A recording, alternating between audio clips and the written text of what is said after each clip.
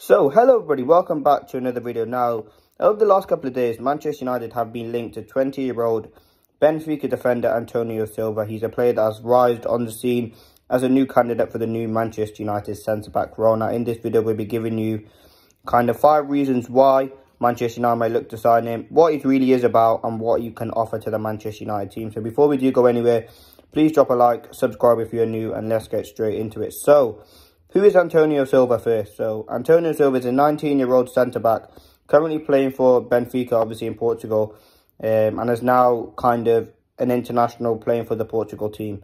He has risen through Benfica's academy ranks before coming one of the first names on the team sheet this season. He currently has a release clause of €100 million in his contract following a contract extension with Benfica until 2027. He predominantly plays as the right-sided centre-back while standing at 6'2" and playing around 3,000 minutes last season for Benfica. So, listen, with Antonio Silva, he certainly added a lot to this Manchester United team. He is quick, good on the ball, and plays a lot. And the Portuguese league is a very, very good league. And so too is the French league to kind of develop young talent. Certainly defenders. I mean, you look at the defenders that have kind of come from Portugal, particularly Benfica. You've got Ruben Diaz, David Luiz. They're two very, very key players. And yes, that's only two, but there'd be others on there that I'm not obviously thinking about. But two very, very good players to kind of come from there. And, Antonio Silva does that the next player to come through. We're going to be looking at one-on-one defending, composure in possession, how he deals with facing press, defensive positioning, recovery pace, age profile, and his potential. Now, listen, with Antonio Silva, he is 20 years of age. He's similar profile to Leno Euro, just a bit older. His price, obviously, he's got a release clause of £84 million, which is around €100 million. Manchester United reportedly can offer, or Benfica are willing to accept £42 million for him. Now, that is obviously half the release clause. Maybe they are kind of wanting to cash in and get some money for him. But listen, let's get into the one-on-one defending situation. So, Silva has superb composure in and out of possession, as personified in his innate composure when faced with a dribbler. Sometimes he can step up and lose positional sense, which is expected of a young player, but is largely competent when defending.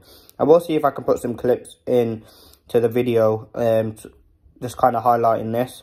He wins 62% of his duels, or 11.9 per 90 on average, with a 54.3% aerial duel success rate. His aerial ability has been a criticism, and if he is to adapt to a league such as the Premier League, if he was to move there, would need to improve, although it's not bad by any means.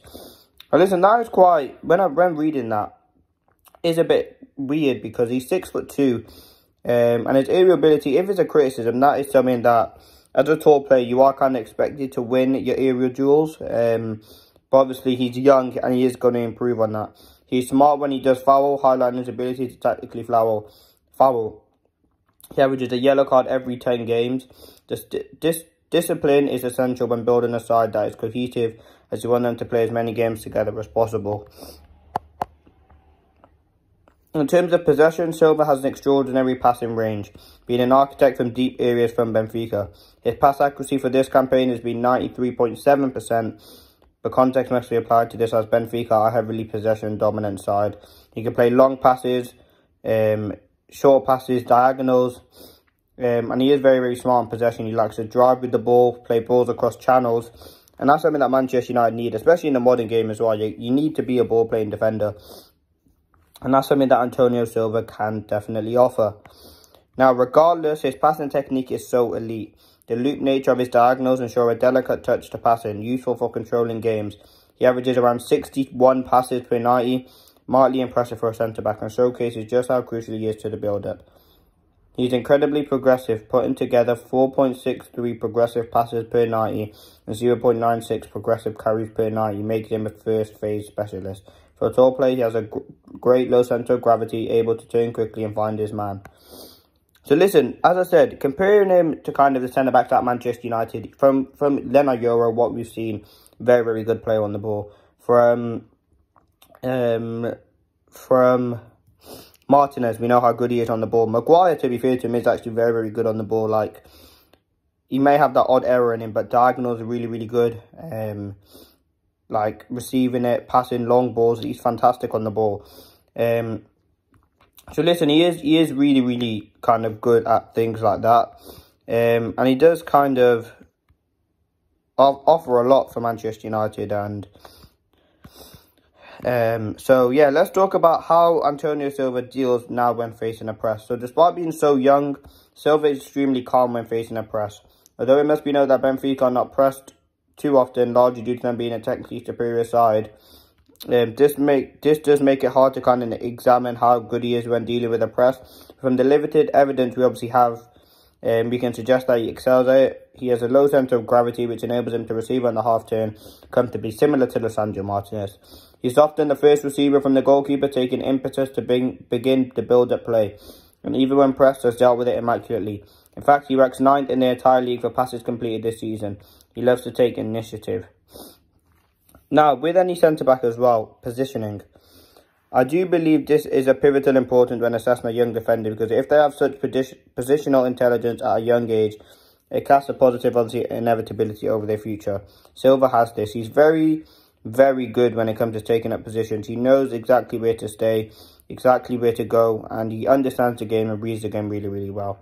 He has found the right balance of when to press and when to be more conservative in the pressing, owing to his fantastic mature mind on his young shoulders.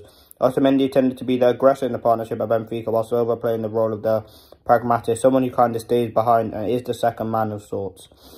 In terms of pace as well, because he has elite reading of the game, he doesn't have to use his recovery pace as often, but whenever he does, it does show he is really, really quick and decisive in the challenge. I am just watching clips which I can kind of hopefully input into the video. But yeah, he reads the game fantastically well.